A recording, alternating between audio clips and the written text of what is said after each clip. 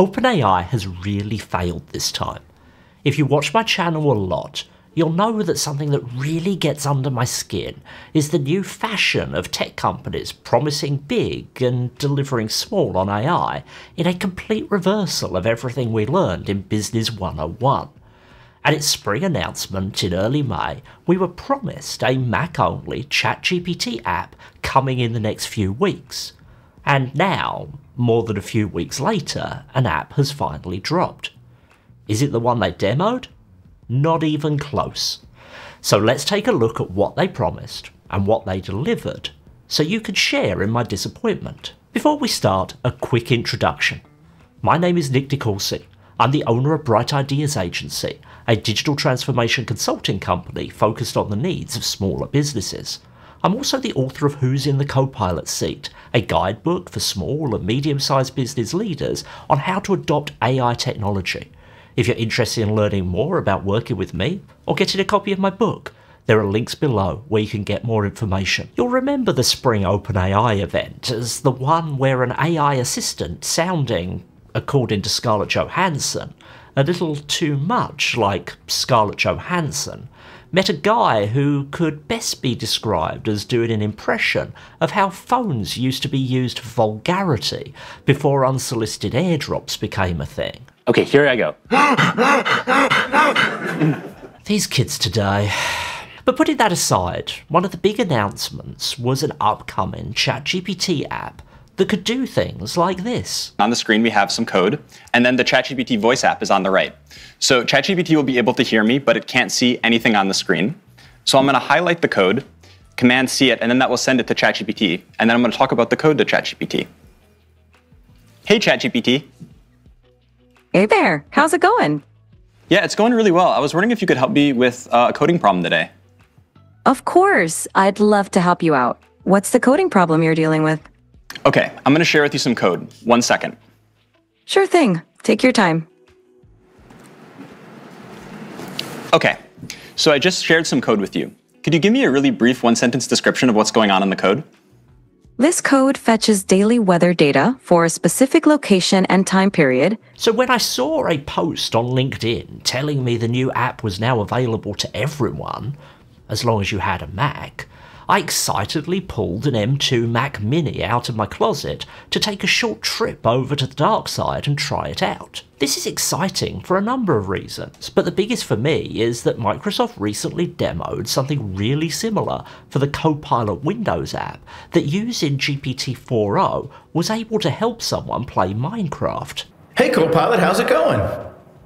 Hey, I'm doing great, and it looks like you're about to dive into some Minecraft. Ready to build, explore, and maybe dodge a few mobs?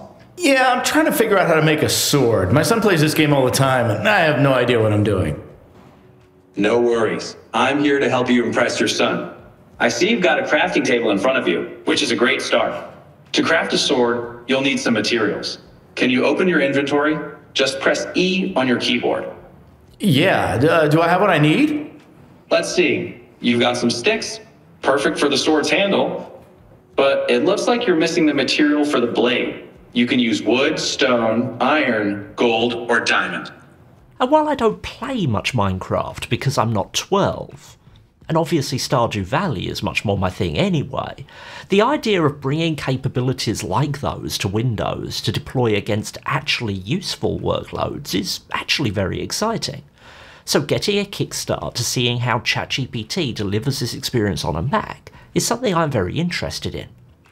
Let's jump into getting this set up and trying it out.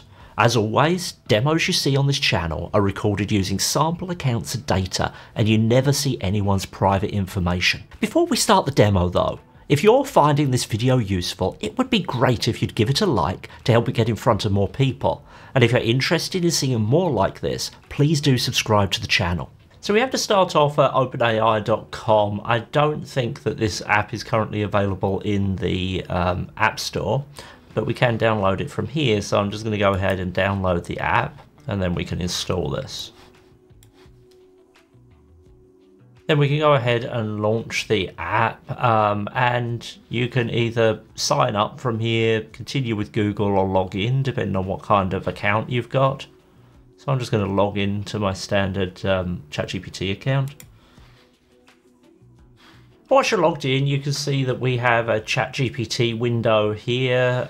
We have the ability to find our archived chats. We can change which model we're using and take a look at any GPTs that we've been trying out.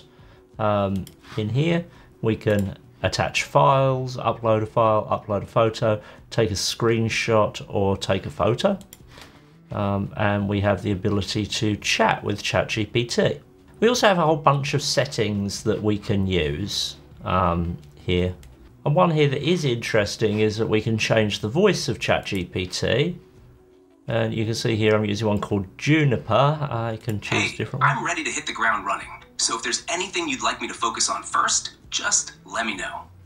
You can see that what we also have here is the ability to have a chat.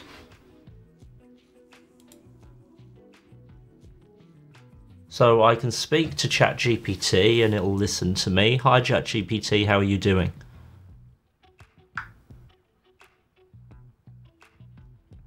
Hi there. I'm doing great. Thanks for asking. How about you? I'm doing okay. I'm just doing a demo of your new macOS app that I'm using right now, and I'm just explaining how it works to my audience on YouTube. Was there anything you'd like to say about that? That sounds exciting. The new macOS app is designed to make interactions more seamless and intuitive. It offers all the features you're familiar with, plus the convenience of being right on your desktop. If your audience has any questions or needs tips, I'm here to help. Yeah, that's great. Am I able to pass any text to you from my desktop while I'm chatting with you? Yes, you can easily copy and paste text into our chat. This makes it simple to share information, ask questions about specific content, or get help with documents directly from your desktop. Is there something specific you'd like to try out? Yeah, let me open something and we'll try this out. So I've just opened a Microsoft Learn article here, and I'm going to try something similar to what was done during the OpenAI demo. So let me just see if I can take a screenshot of Safari, this here, and then say to ChatGPT, what does the Python code on this page do? And it just puts it there. So maybe what I want to do, you know, let's just get rid of this a second. And then we're going to go back to our chat again.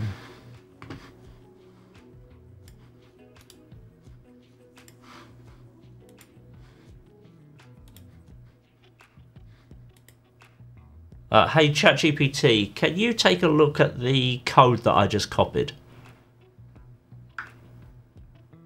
Yes, I can take a look at the code you copied. Just paste it here, and I'll help you with it. And so you can see I don't actually have anywhere to paste it here, so I'm going to have to go back here and paste it, and then I'll send it to ChatGPT. But that's a much less useful use of this than what was shown in that demo. So I guess I can take a screenshot of this. So let me take a screenshot, and I'll say, oh, well, I can't chat with it now. The chat function has disappeared. So I can just say, what does the code on this page do?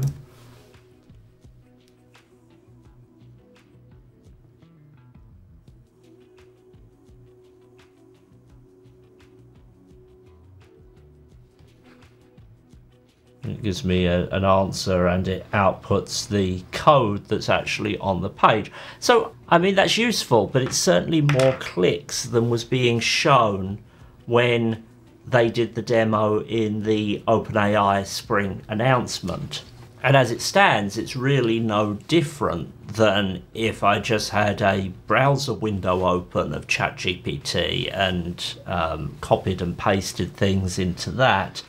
One thing that I do like about this is if I've just got a window open like this, I can come up to the top of my my desktop here, and I can open the chat bar. I also have a keyboard shortcut to do that.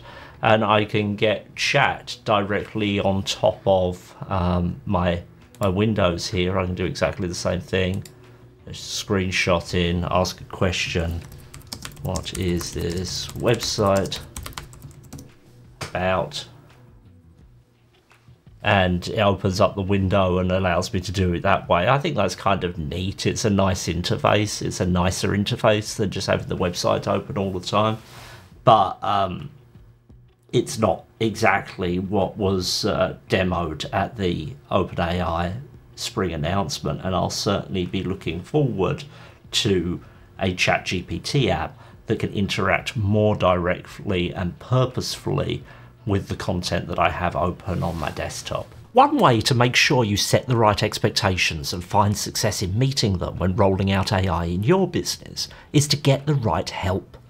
My new Copilot for Microsoft 365 adoption package puts together all the consulting and training services most small and medium-sized businesses need when rolling out Copilot, and packages them together with one transparent and fully understandable per-user price.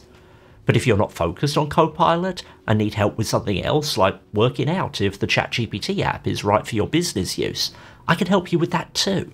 We can outline a custom project, giving you the specific help you need to empower your business to its greatest success with technology. Check out the links below where you can get started with a no-obligation introductory call to find out if my services are a good fit for what you need. Now, to be fair to OpenAI, they have stated in the ChatGPT app itself that this is not the final experience, and an experience like the one we saw at their spring announcement will be rolling out soon. However, I don't think I can be the only one who's getting a little tired of the AI hype cycle, meaning we all have become testers of software that only somewhat does what it's supposed to, in a bait and switch operation that seems designed to meet the ambition of marketing teams rather than actual users who pay real money for these services. In fairness, OpenAI has been more upfront about the limitations of this new app than Microsoft is about some of the limitations of Copilot for Microsoft 365, or Google is about its gourmet rock tasting suggestions.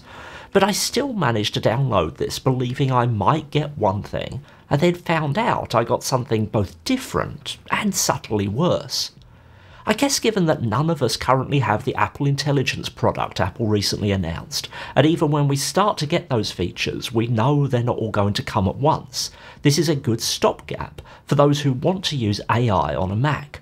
After all, you're not going to get a Mac-native Copilot app anytime soon, as far as I know. But there's undoubtedly a trend here of overpromising that's hard to ignore. Should you use the ChatGPT app? Sure. It's both usable and useful. It's just neither as usable or useful as had been promised. And apparently it'll be getting better soon. But do remember that this is with the caveat I've added here so many times that for most ChatGPT accounts, by default, OpenAI can use the content of your saved chats for model training. So if you need this for business, make sure you're on a team or enterprise tier account. Overall, I think this app would be fairly impressive if not for OpenAI having announced it by demoing a better one. The tighter we can get the integration between what happens on our PCs and the AI tools we're using to assist, the more relevant the assistance of those tools will be. This was one of the reasons I was excited about Windows Recall before Microsoft screwed up that launch entirely. In comparison, OpenAI didn't screw up this launch. It just gets a firm headshake, and the caution that I'm not angry, I'm just really disappointed. Maybe they'll do better next time. Are you disappointed with this new ChatGPT app, or is it exactly what you were waiting for? Let me know down in the comments. Thanks for watching through to the end. Until the next video, bye bye.